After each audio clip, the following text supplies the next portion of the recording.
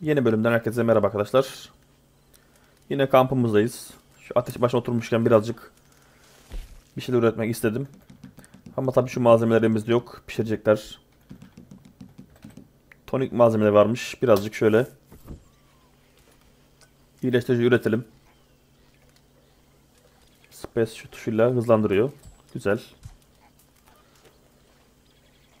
İşimizi dolduralım. Oh. Bedavadan iksirimiz. Niye? Malzeme mi bitti? Ha, fulllemişim üstümü. Yani bunda 2 tane kalmış. Yapmaya gerek yok onu. Hmm. Patlayıcı tabanca mermisi. Patlayıcı tüfek mermisi. Çizik uçlu. Yanıcı ok. Gelişmiş ok.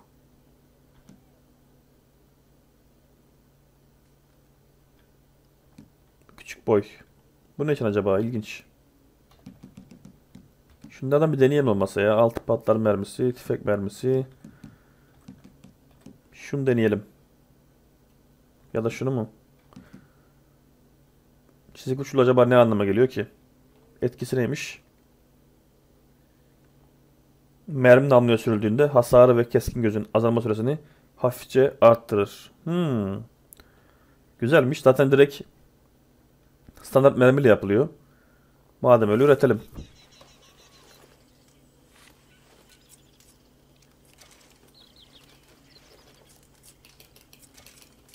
Şöyle basılı tutsak.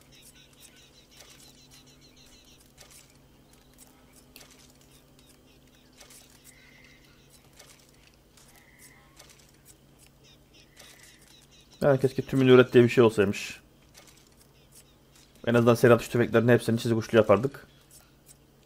Şimdi böyle 169 tane mermiyi tek tek çizecek mi böyle? Sanki kestane çiziyor. Şuna bak. Ateşin başında kestane çizer gibi mermi çiziyor.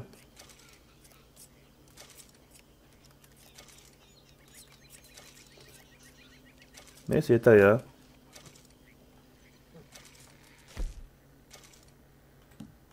Ne kadar yapmışız peki? 30 tane falan yapmışız. Neyse ayrıl. Çık. Biz işimize bakalım. 2 tane görevimiz vardı. Daha önce söylediğim gibi. Tabii yan görevleri falan da var ama bu neymiş? Mektup. Bizim odada sanırım mektup. Gidip bir bakalım.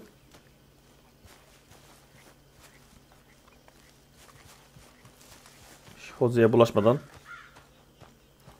yukarı çıkıp mektuba bakalım. Sonra aşağı inip Jose ile konuşuruz. Sanırım üst katta ya o. Nerede merdiven? Şurada. Aynen üst kattaymış bak. Yanına gelince ok işareti yukarıyı gösteriyor. Minimap'te.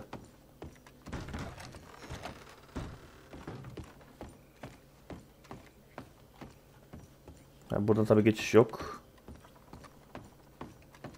Ya şu evin içinde koşmaması çok can sıkıcı ya. Aynen mektup gelmiş. My dear Arthur, I hope this letter finds you well. It seems Jamie may have escaped from the clutches of the Chelonians. So perhaps it was for the best that you didn't go causing trouble on my behalf. Oh, Arthur, you're very wise. I, on the other hand, have made such a mess of my life time and again. Why can I not change and be the woman I want to be? Why couldn't you change and be a man and put down all those fantasies that shroud your judgment? Life is very confusing, and I see now that I'm not very good at it. I am afraid we've got ourselves into another mess. It's not my fault, but I need your help. I hate so to ask, but I have nobody else. I'm staying at the Hotel Grand in Saint Denis. Oh, Arthur, I know it is wrong to ask you, but I'm all alone. And for what we once had together, I beg of you, even though I am ashamed to do so. Yours, Mary.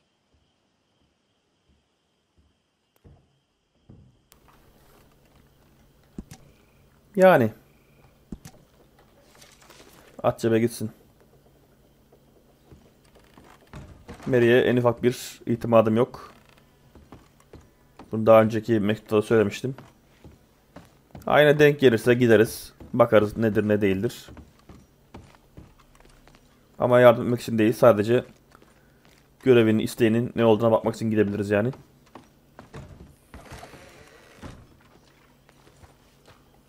Neyse. Jose bakalım ne istiyormuş. Jose? Hey, Arthur. Come on! If we're gonna make it to this party, we sure as shit better clean up a little. So we're doing this? Oh, yeah. Old friend Dutch Van der Linde's finally showing his true colors. Social climbing. Old Senor Bronte, that horrendous snake, has invited us to the ball, Cinderella. So my suggestion is we go and get you a gown. You son of a bitch.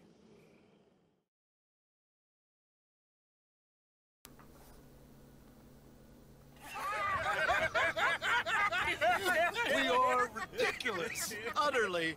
I ain't never been to a ball in my life. Nor have I, if I am being honest. I used to quite often. There can be fine pickings. No pickpocketing. We are here to make real contact. What kind of contact? Well, I don't know. We'll find what we can. All I know for sure is we are going to a party at the mayor's house, and the guest of honor is the worst crook in town. I'm sure that we will find something. Okay.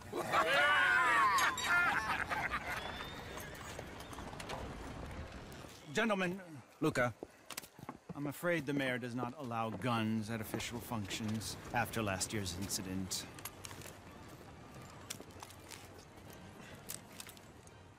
Luca here will take you to Mr. Bronte. I believe he is expecting you. Follow me, gentlemen.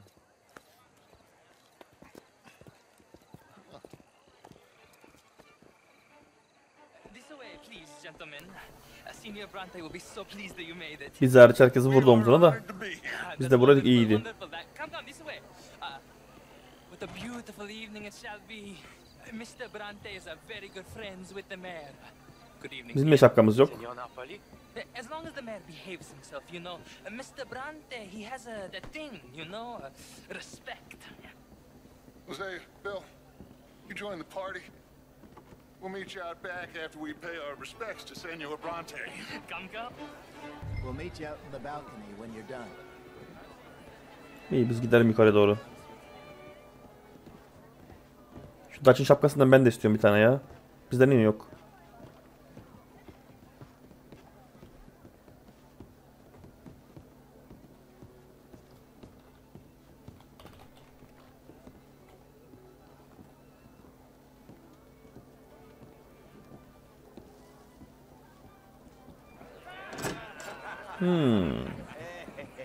Fakir partisi aşağıda, reislerin partisi yukarıda.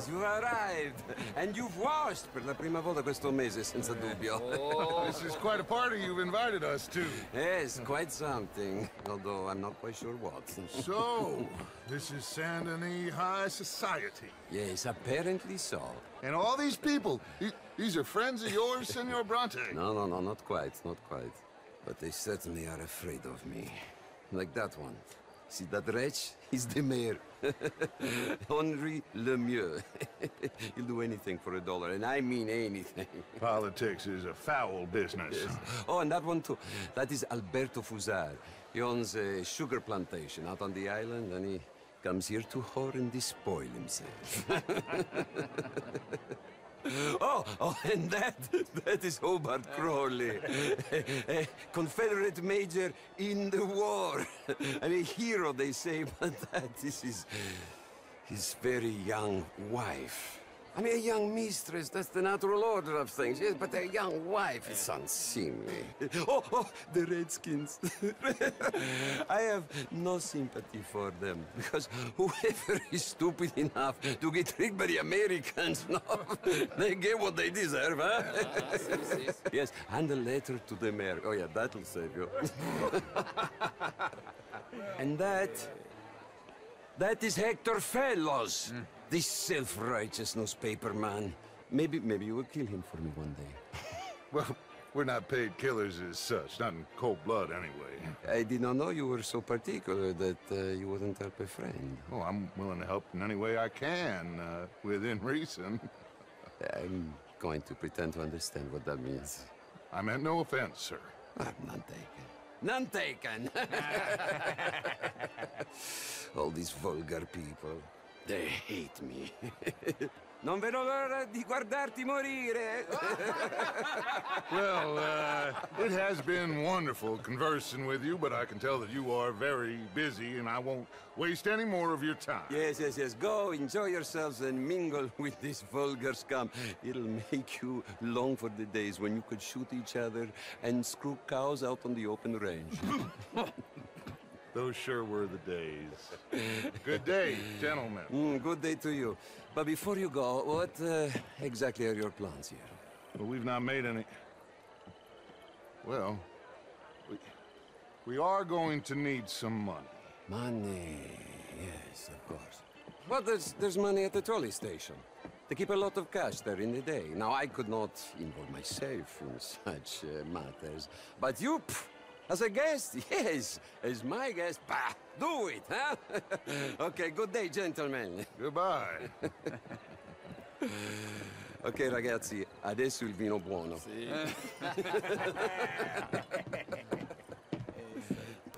I'll show you to the party, gentlemen, if you'll kindly follow me. Bak. Kapıyı da kilitliyor. Ne var o içeride? Bizi bayağı kırlandırdın şimdi. Tam biz geçerken kapıyı kilitledi. Gentlemen, enjoy your evening and welcome once again to Saint-Denis. Ciao, ciao. Ciao. Gentlemen, let's go ingratiate ourselves.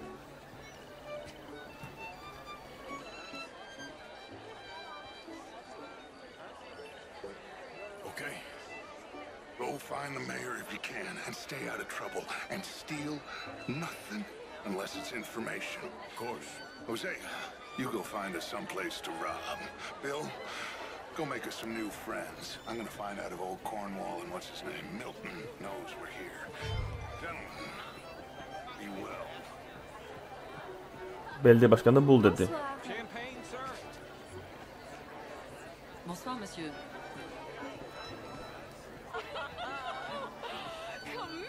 Belediye başkanı neye benziyordu ki? Şuydu galiba, aynen.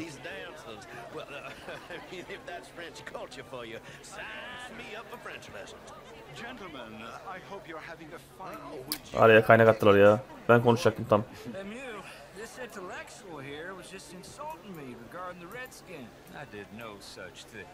But, Mr. Lemieux, I suggested that all of us as Americans had a duty to take care Neyse burada laf dinleyelim. in this land.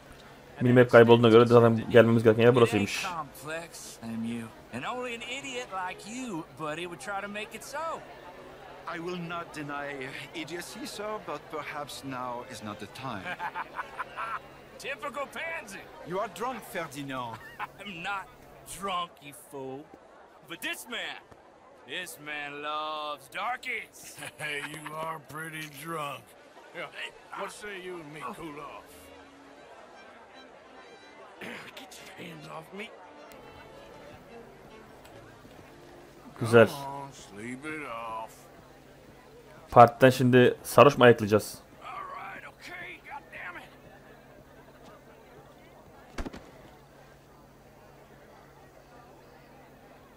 Sit down and calm down. Count to 1,000. Then you can rejoin the party. Güzel. Üstümüzde her ne kadar takım olsa bile, hatta smoking, yürüyüşümüz tam bir serseri. My pleasure. Henri Lemieux. I hope you're enjoying my party. The mayor. Allegedly. There's quite a place you got here. It's not mine, and the city is horribly in debt, but we can still put on a good show. Do you know Evelyn Miller? My lord. Ryder? Well, we seem to have another deranged drunkard on our hands. Shall we? Oh, my lord, they're fantastic.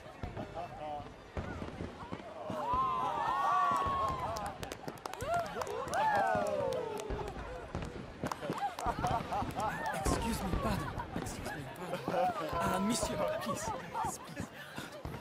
Mr. Cornwall was quite insistent, I'm afraid. He shouted down the telephone for several minutes. Mr. Cornwall is a horse's ass, and a bad horse. I'm very sorry, sir. It's not your fault. I'm a fool for trusting him. I'll come and sign it in a minute. Let me enjoy the fireworks. Of course. Did he say something about Cornwall? Yes. Find out what. Sure.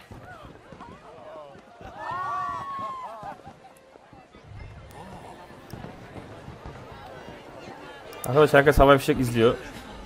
Biz niye izlemiyoruz? Bu arada şu an her ne kadar sıradan olsa da o zamanlar havai fişek bayağı bir lüksmüş. Güzel yanı en azından zenginler sayesinde fakirler de görebiliyor gökyüzünde olduğu için beleşe. O da bizim tesellimiz.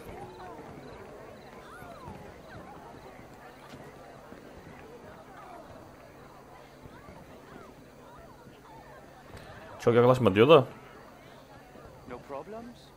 Everything's fine. We have the place well secured. Good. Mr. Bronte has a habit of wandering about and reading whatever he likes. We're watching him and his men like hawks. Thank you, Mr. Terrapin.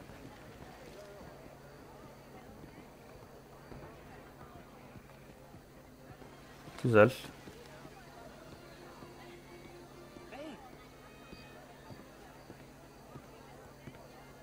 Is everything taken care of? The telephone, it keeps ringing. The mayor said he will sign later.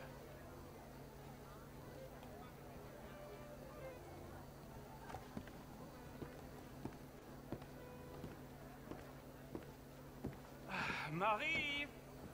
Marie! Marie. Find that little reprobate Chip and beat him. I will not have standard slip in this house. I'm sorry, sir, but the party is in the garden. The residence is purely for family. I do hope you understand.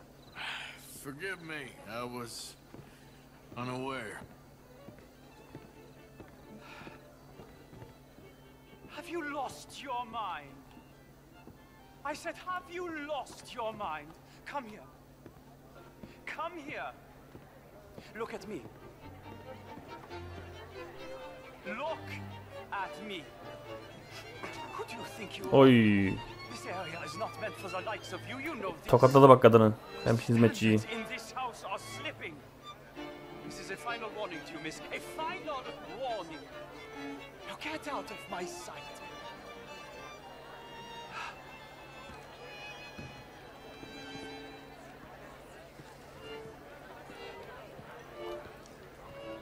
Dayıcım sen ölmeyi hak ediyorsun ya.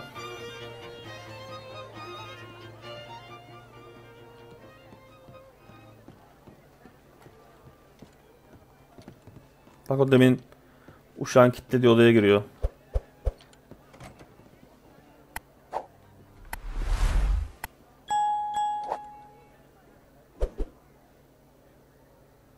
Çekmeceye koydu.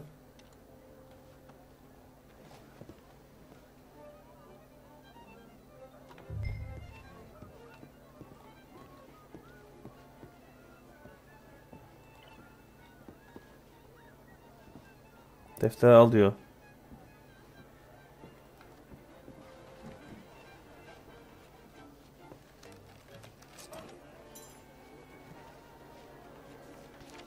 Mr. Leviticus Cornwall. Top secret. Extremely confidential. Very interesting.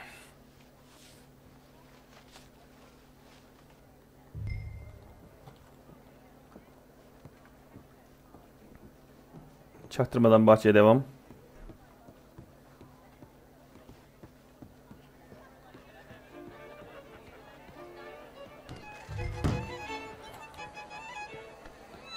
What is your problem?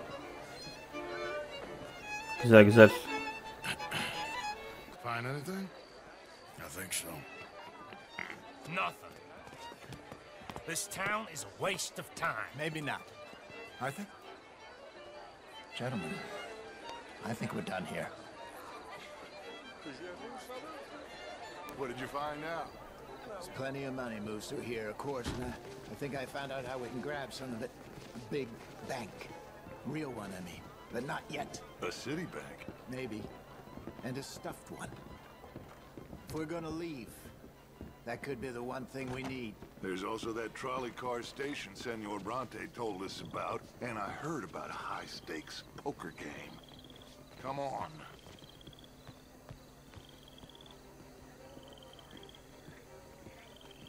Poker boş ver de banka iyi fikirmiş. Here comes Lenny. All right. Let's get in. Go home. I ain't never felt so awkward in all my life. All them folk all so pleased with themselves. Oh, high society's pigeon shit. If you ask me, it's more like torture. Well, that's sort of the point, isn't it? Let the people torture themselves. Here's them papers I took. Anybody see you take this? I don't think so. I might have an idea. Let me think on it.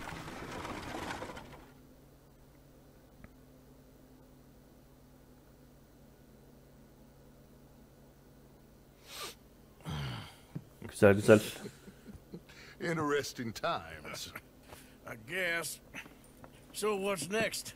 Dancing lessons? Deportment? More along the lines of armed robbery. Oo işte o güzel. Handling reconnaissance on the bank. He and Abigail are gonna run some distractions. See how the law reacts. Good. Oh, and I spoke to Evelyn Miller. Fine man. Here helping the Indian chief we saw. Yeah, I met him too, with the mayor. He's lobbying officials in Saint Denis on their behalf. Maybe we could help. Maybe. Now, I think there's a lot of money on the riverboat. A lot of money. And Trelawney, he's investigating for us. He says to meet him at the Taylor's. Okay. One big score down here, Arthur, and we disappear. We are almost heading home. Where is home?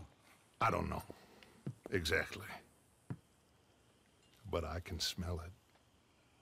I'm gonna go investigate this trolley thing old Bronte was talking about. Okay.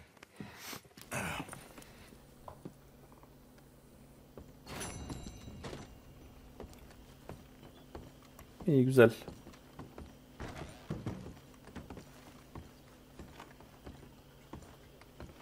La burası balkon muymuş?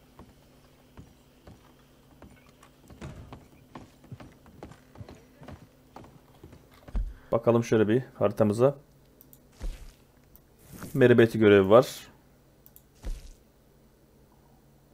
Yabancı var burada. Burada Traveler var. Aynen oraya terziye git demişti. Tam oraya gidelim o zaman. Mary görevini sonra yaparız. Morning, Arthur. Sure is nice seeing the kid back around. I don't know if I could have gone on much longer. All in the past now. Well, I should get back to it. All right then, Arthur. That is how you get a good point. Come on, my turn now, please. Oh, no. We don't need you getting in no more trouble. You all right, Jack? I'm just fine. Why? Jack kimle oynuyor? Sesi geliyor bir yerden. Good morning. Ama kendi görmüyor. Neyse.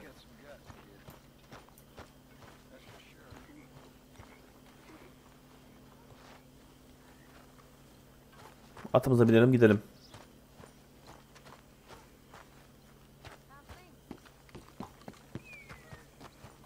Yep. Yep. Şimdi.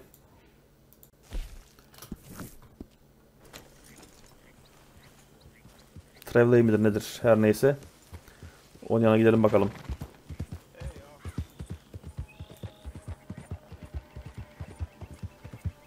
Bu at hala seviyeyi almadı ya. Buna bir ayarlamalar yapalım bir saniye. Şöyle. Bir yemek yedirelim. Yetti mi? Yetmedi. Bir de şöyle fırçalayalım. Yetti mi? Yetmedi. Bir de okşayalım. Ama okşayamıyoruz üstündeyken. Bir daha fırçalayalım.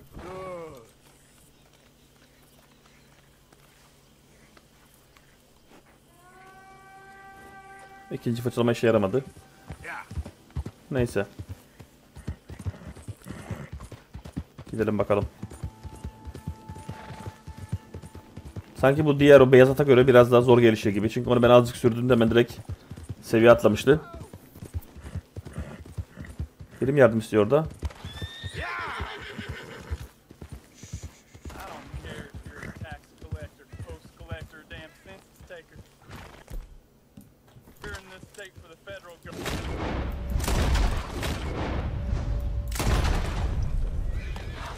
Thank you, stranger.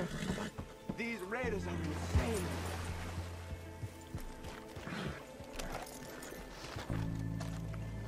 insane. Thank you dedi.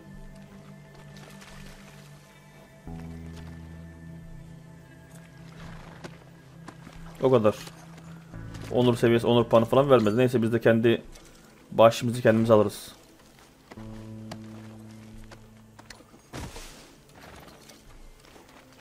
$2 için adam öldürdük. Diğerini almayacağım. Onu alınca biliyorsunuz onur seviyesi düşüyor. İyi insanlar aldığınızda. Bu arada bu atlar şu an sahipsiz kaldı. Adamları öldürdüğümüz için. Muhtemelen bunları alsak götürüp bu çalıntı at götürdüğümüz yere satabiliriz diye düşünüyorum ama tabii şu an onunla 3 kuruş için kim uğraşacak? Değmez. Biz işimize bakalım. Bu arada silah düzelmiş mi? Ha, iyi düzelmiş. Arada bu silah değişiyor biliyorsunuz. Birkaç bölümdür bayağı bir can sıkıyordu o. Ama şu an düzelmiş. Acaba öldüğümüz zaman falan mı sıfırlanıyor? Çünkü birkaç kere ölmüştük mesela biliyorsunuz. Öldükten sonra direkt o silah mı sıfırlanıyor? Bir daha öldüğümüzde bakarız.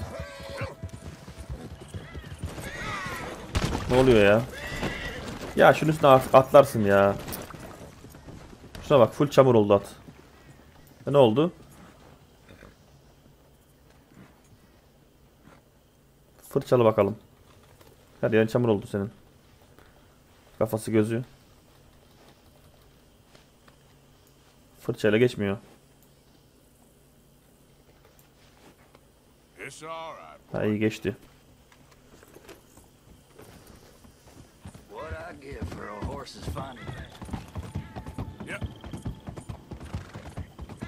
O kadar para verdik şu ata.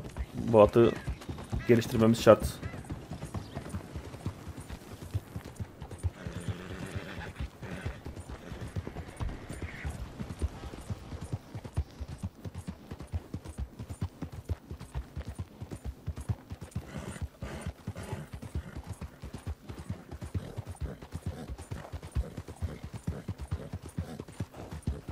Şehir tam böyle arada kalmış. Biraz modern, biraz vahşi, tam ara yerde kalmış. Atlar, arabaları da var. Elektrikli tramvaylar da var. Elektrik sokak lambaları var. Ama hala her yer kovboy dolu vesaire.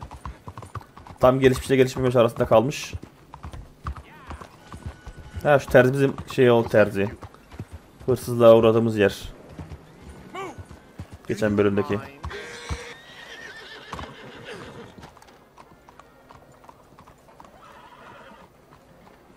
Güzel. Ah, there you are, dear boy. Yes, here I am. Well, we're going to need to get you smartened up a bit. Why? Well, you can't play at the tables on a Lanahassee riverboat looking like this. You can't? Not if you want to fit in so well that no one will realize you're there to rob the place. Now, come on. Are we still doing that? Of course. We're going to fix you up so fine no one will notice Pardon. a thing. Elim mikrofona çarptı. Ses gelmiş olabilir. Hello, can I help you gentlemen? Yes, my friend here is in need of a new suit. We are playing on the riverboat this evening. Excellent. Well, you'll find all my inventory in the catalog here. Make this gentleman look like the Duke he really is. It was the English's 3 parçalı takım diyor. Muhtemelen bu.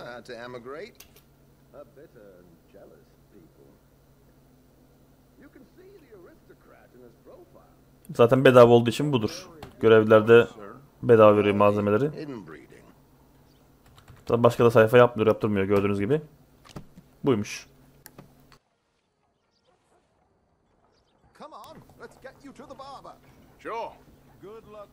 Berber bence de mantıklı. Çünkü şu saçlardan kurtulmamız lazım. It's quite ingenious, actually. What is? The action he has planned. Indeed, it's not much of an action at all. You play cards and win. And you're going to bet very big and flamboyantly while you win. And everyone's going to think you're some new money from the oil fields come to lay it on thick and drunk. All the while, Herr Strauss will be signaling you in your line of sight. When you bust the place, they'll take you upstairs to pay you off. And that is when Javier comes in, and you take whatever you want. You don't think they might see an armed Mexican coming into the safe with me? Sure, they might, but perhaps not. You will see. The suspense is killing me. Oh, don't be so jaded. We both know this is just the kind of innocent fun you thrive on. Well, after the past couple of months, armed robbery don't seem such an innocent pastime. No, but we, you, all of us, will be done here soon. I hope so. Come on. Nihayet terziye geldik. Ne zamandır geleceğiz deyip duruyoruz. Could you smarten up my dear hick friend here? This unlikely fellow has made himself a fortune in the oil fields and learned himself not a lick of manners or gentlemanly deportment. Oo, çok güzel oldu be bu. Well, very good, sir. No, it's not good. Not good at all. Not if they're going to let him play big at the table. Yo, Brilliant'ını istemiyorum. Şöyle iyi. Stiller.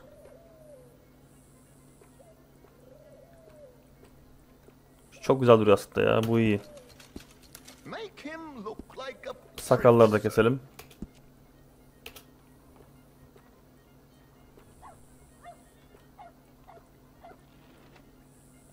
Şöyle bayağı karizmatik oldum bence. Üf.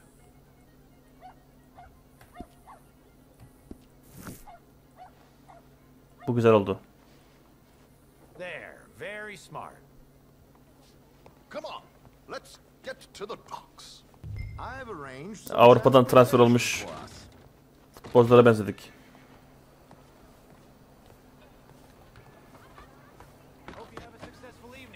Baksana şu asalete.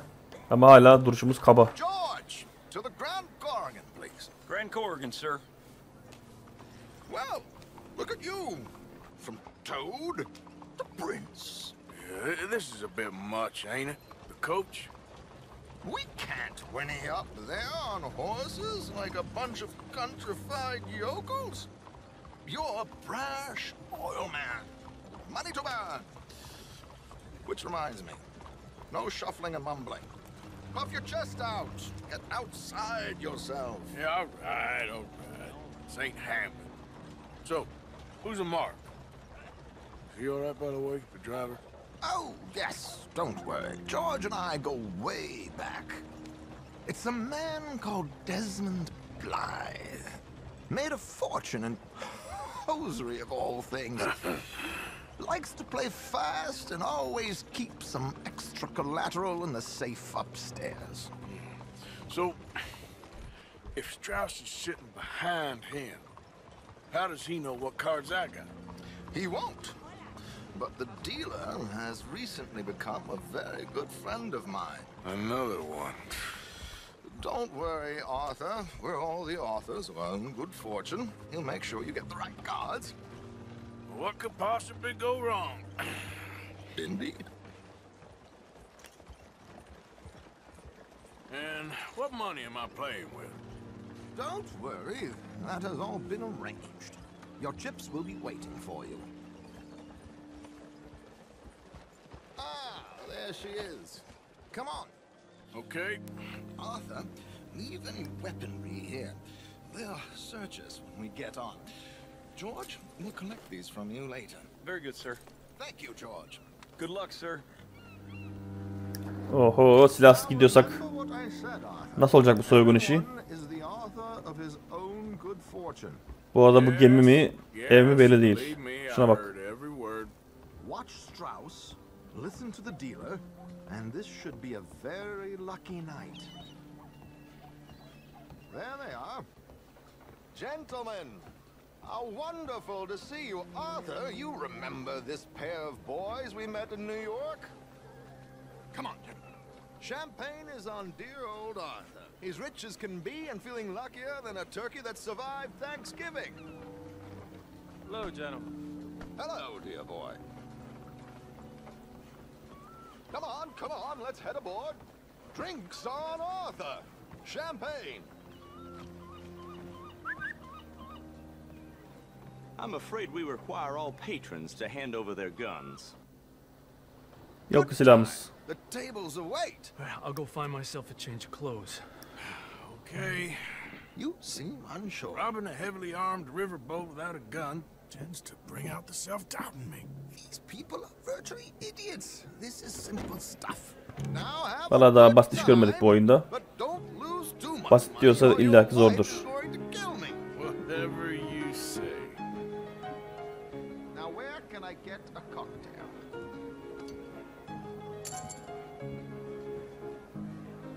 We have a chair here with your name on it, sir. İnşallah kaybetmeyiz. Arthur Callahan. Sorry I'm late. I had some unfinished business at the bar. Desmond Blythe. Evening. Not to worry. Welcome to the game, Mr. Callahan. Okay, gentlemen, let's play. I hope you're a player. Been too many cowards at these tables recently. Nothing less dignified than a man afraid to lose a little money. Look at this! Chips already stacked up, waiting for me. I like this joint already. We aim to please, sir. So, how are we all fared? Some better than others. If we all fared the same in life now, where would the fun be? Quiet. Wait, not Desmond Blythe, the hosiery king. I should have brought my other wallet. Not my preferred title, but yes, you should have.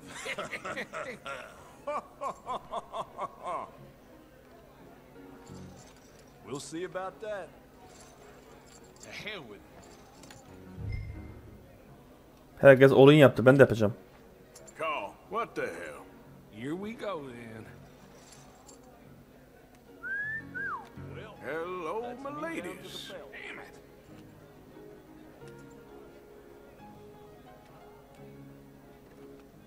Mr. Blythe wins with 3 queens. Hayda. Gentlemen, I guess it's just you and me now, friend. Yes, it is. Time to see if you're really the man you seem to think you are. Likewise, Mr. Blythe. So, what business are you in, Mr. Callahan? I'm an oil man, for my sins. Neden oldu da nasıl neden oldu? I haven't heard of you. Oh, you will. You know, I thought about getting into hosiery, but I just Kafasıyla gör diyor. I would stick to oil, Mr. Callahan. I don't think you have a future on the stage. Gör diyor. You sound just like my wife. Kafasını aşağı sallayınca muhtemelen yatır demek. Sorry to do this to you, but I have no choice. All in.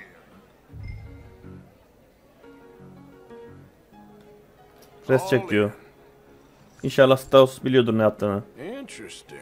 Çünkü ben bilmiyorum. Pair of cowgirls.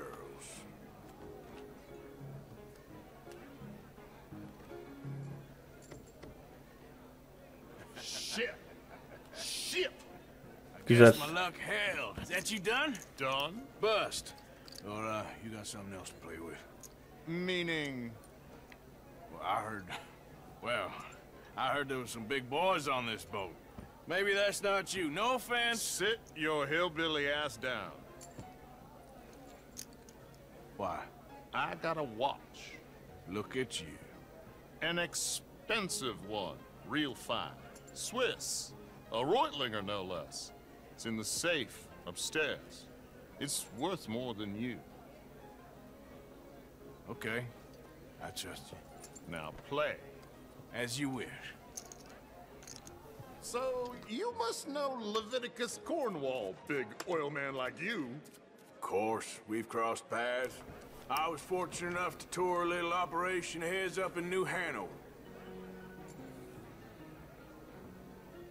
Let's not waste any more time here. All in. Don't worry, sir. Everyone is the author of his own good fortune. Vallahi yapıştır diyor. Well, Strauss. nothing ventured, nothing gained. Çek resti diyor. Pair kings. Very good, but not good enough. Shit. 1 milyon para var. Uh-oh. Yes, you little beauty. Hard lines, Mr. Blythe. Vallahi Mr. kazıdık. Callahan wins with an ace-high diamond flush. God damn you! No offense. None taken. Well played, sir. Unlucky, Desmond. Now, forgive my lack of discretion, but, where might I find this watch? It's upstairs. Shall we go and have a look? Why not? Gentlemen. Please, cash these out for me. I started last week. Good. Sure. Perhaps you could escort us up to the office. Yes, of course, sir. Thank you. Follow me, gentlemen. Come with me, sir. Bizim adamlar asker şeyine giymiş. You're having quite the Demişti time. üstünü değiştirmem gerekiyor diye. Yeah, so far. I cannot Daha doğrusu believe koruma. someone gave a greaser a job. We live in strange times. Personally, I wouldn't trust one with a gun, but fear not. I've got my own little lawgiver right here. Very good. Next, we'll be hiring Negroes. I know. I think you're going to like this watch, sir. I saw it earlier, and it really is a handsome piece. İnşallah. Handmade, but you can't have everything. Indeed. Well, here we are. Yalnız sistem güzelmiş. Strauss arkadan başıyla işaret ediyor. Oyna oynama diye. Just give me 1 second, sir. Of course, take your time.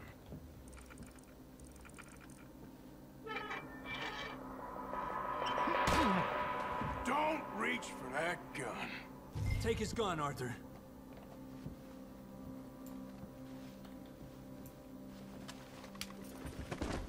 I guess you were right. Only an idiot would give a greaser a gun. Kasayı yağmala. Ne var kasada? Idiot, huh?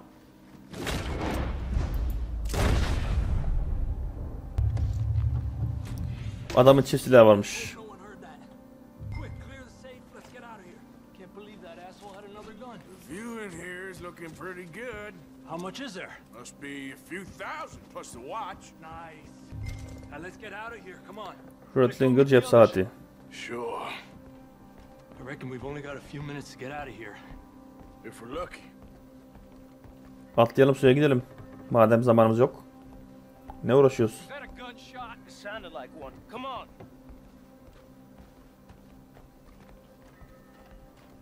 And how exactly are we getting out of here? I ain't too sure. This is what tends to happen when you leave Trelawney in charge of planning. Bence suya atlayalım. No garnish, no meat.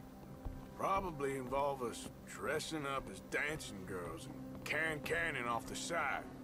Nice uniform, by the way. Thanks. Give anyone a job these days. Anyway, we shouldn't give ourselves away till we know we need to.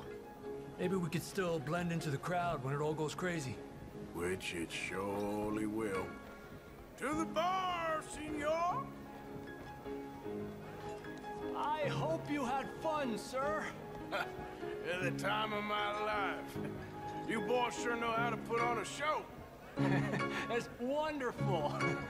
Ah, look, there's your friend. Friend is not a no-good cheat, and I beg you to take back the insinuation. Güzel.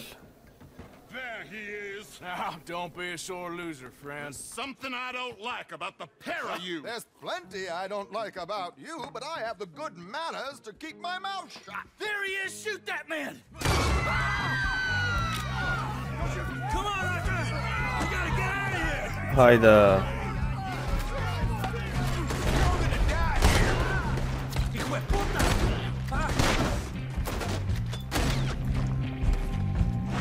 Who's got a shot? Come on! Maloney, this is not what we discussed. They're shooting right at me. We need to get out of here. Oy. What do you suggest? I don't know. This ain't my show. Silly me. I clean forgot to bring my gondola. Ya hak. Yani en başta suya atlayacak olacaktı. Hiç aşağı inmeye gerek yoktu. Ne çatışma çıkardı ne başka bir şey çıkardı. Direkt atlar suya giderdik yukarıdan. Neyse. Gittiğimiz gibi takım. Well, never a dull moment. Yeah, that's one way of putting it. So, how much did we get? A few thousand, I think. Pretty good. Yes, indeed. And this watch, apparently it's worth a bunch. Swiss, a Reutlinger or something? Nice watch. Yes, it's a Reutlinger, all right. We'll give it back then. All right, come on, let's get out of here.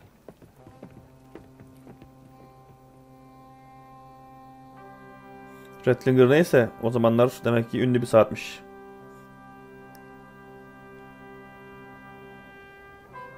Kaç para? Paramızı göster. Zaten yarısı çete payı.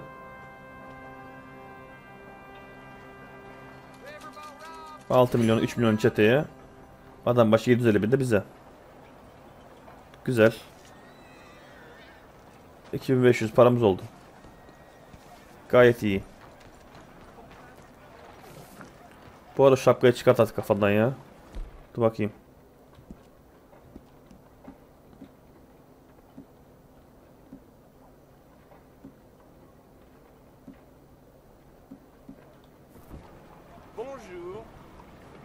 Aynen böyle daha iyi oldu şu an. Okşa. Good boy. Besleyelim. Mais bonjour. Je vous salue. Bir de şöyle fırçalayalım. Yeter. Bu arada bu bölümü de burada bitirelim. Artık bir sonraki bölüm devam ederiz. Şöyle haritaya bakarsak görevlerimize. Bir tane burada görevimiz var. Meribet. Ve bir tane de burada soru işaretli bir görevimiz var. Tabi diğer yan görevleri saymıyorum. Sadece bunlar olarak. Onları sonraki bölümde halledeceğiz. Bu arada çok fazla yan görev birikti. Biraz yan görev yapmamız lazım. Mesela birisi burada. Yan görevin. Bir tanesi burada. Bir tanesi burada. Mesela 3 tane var orada. Şurada var. 4. 5. Şurada var. 6. Bu silahşör görevimizin sonuncusu açılmış. Bu normalde şeyde açılıyordu. Yani sendeniz açıldığında geliyordu. 4. chapter'da. 4. chapter olduğu için gelmiş. Daha önce 3 tane silah almıştık biliyorsunuz silahşörlerden. Şimdi buraya geldiğimizde bir tane daha silah alacağız. Bu görevi yaparak. Ondan sonraki bölüm hallederiz. Görüşmek üzere.